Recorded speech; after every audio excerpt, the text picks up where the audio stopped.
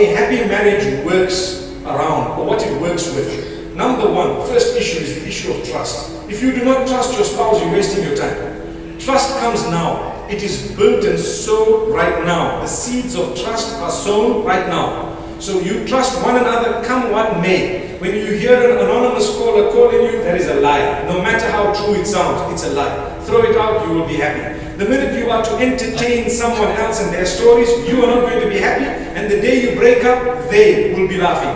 And they will be excited. May the Almighty protect us from mischief makers. And may He make us from those who can help our spouses trust us. There's no point in saying, trust me, but everything you're doing is testing my trust for you. May the Almighty grant us goodness. And this leads us to something else. We need time with one another. Spend maximum time with one another. The Prophet ﷺ says, لِيَسَعْكَ بَيْتُكَ. You want to succeed in life? Spend maximum time at home. Your wife, your children. Subhanallah. Your children. And perhaps your parents and so on. When you're at home, especially after the evening prayer, he says if you do not have something constructive to do, make sure you're at home. Because mashallah, you're sitting with one another, you're talking to each other, you have time to bond with your family and so on. Nobody doubts you because 90% of sin is committed after the sun sets. Have you thought of that? That is what the Prophet, peace be upon him, says. You go home when the sun sets, meaning after the night prayer, go home unless you have something constructive and beneficial to do. So if you want to solve your marital crises, you need trust, you need to spend maximum time, quality time. This means your friends, sorry for looking at you, but your friends become secondary. Your wife becomes primary first. Which means, if your friends feel bad, that this guy's now, you know what, he is controlled by his wife, they can keep on uttering those statements for as long as you are happy. Doesn't mean anything, mashallah. See, all your friends are getting me dirty. Allah safeguard us. This is a fact. You want your marriage to work, your spouse comes number one.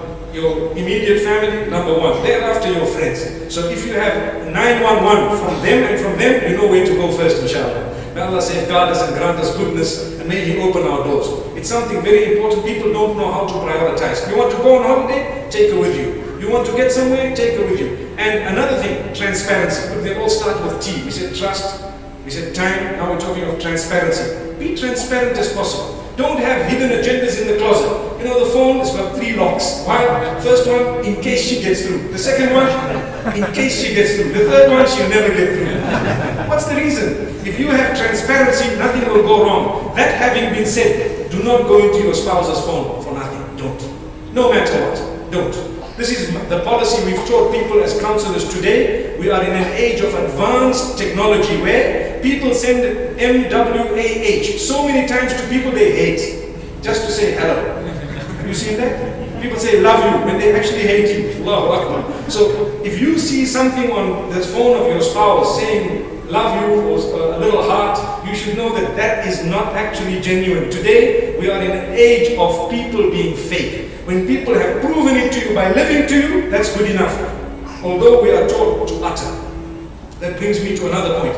Reassurance of the spouse or to the spouse of your love, verbally and in other ways, is very, very important. Keep on uttering it to them. Keep on every day in different ways. Look at them, smile at them, and you utter these words of how much you love them. You make a difference. No point in saying, can't you feel it? Come on. Come on, what don't I do for you? That's not good enough. As much as you do for them, you still need to utter the words of love for them. And every day, just like you are engaging in an act of worship, you know, you need to tell them how much you love them in various ways. You know, you need to keep on looking at them, staring at them, how beautiful they are, because you don't want them to feel that coming from someone else than yourself. The minute that happens, we are in a danger zone. We ask the Almighty to grant us goodness. And we always tell people, you know, you're supposed to dress for your husband so that he can appreciate you. The difficulty is husbands do not appreciate their spouses. So pass a good comment. Oh, you're looking awesome. You're looking gorgeous. Wow, you know. And you can even pretend to be blushing if you want. Allah protect us. The beauty of it is, when someone else utters those words, they will be very cheap. They will not be turning towards them. But if you've never uttered sweet words, romantic words to your spouse, the minute a person in the mall begins to turn around so badly, they will get that attention. The devil comes and makes one feel that, you know what, I don't even get this look from my own spouse. So now when they're going to the mall, they're all togged up. But when they're at home, you know, they're smelling of the cooking and the onions and so on. And may Allah subhanahu wa ta'ala protect us and grant us ease and goodness. I am a person, I'm sure you all know me, we press the red button. We like to speak reality, not fairy tale. It must be applicable in my life and yours, and believe me, it works. Believe me, it works. Thereafter, we have the Almighty who has taught us not only trust, not only time, and not only transparency, but together with that, tolerance. You need to tolerate some differences that you may have. You've been brought up totally different parents, different sometimes countries, cities, likes, dislikes, whatever is within the limits of the law, you need to try your best to adopt and adjust to it.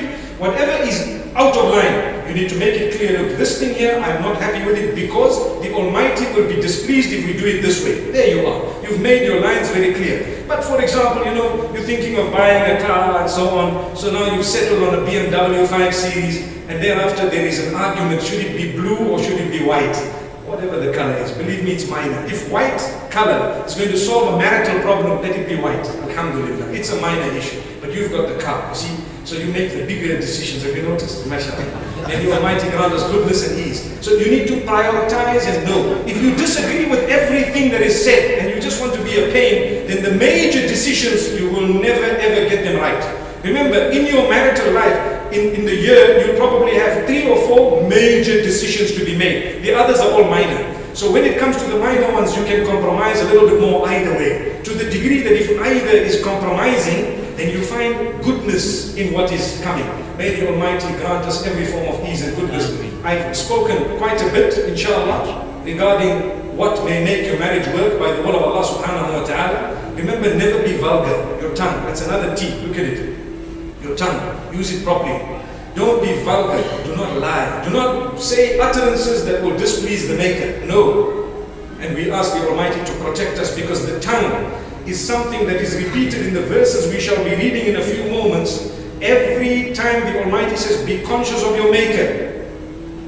And then He says, utter only that which is upright, because 90% of marital problems are connected to the tongue. How you use your tongue. If you don't know how to use your tongue, you know, you will suffer a lot of turbulence. May the Almighty protect us from that type of behavior and the abuse of the tongue. So one might ask, what are the benefits of Tawbah? Do you know that the benefits of Tawbah, one of them is that you will be granted sustenance.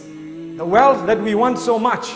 If we engage in istighfar and we turn to Allah subhanahu wa ta'ala, He will give it to us, or He will give us barakah in the wealth. Listen to what Nuh alayhi salatu wasalam told his people in another place in the Quran.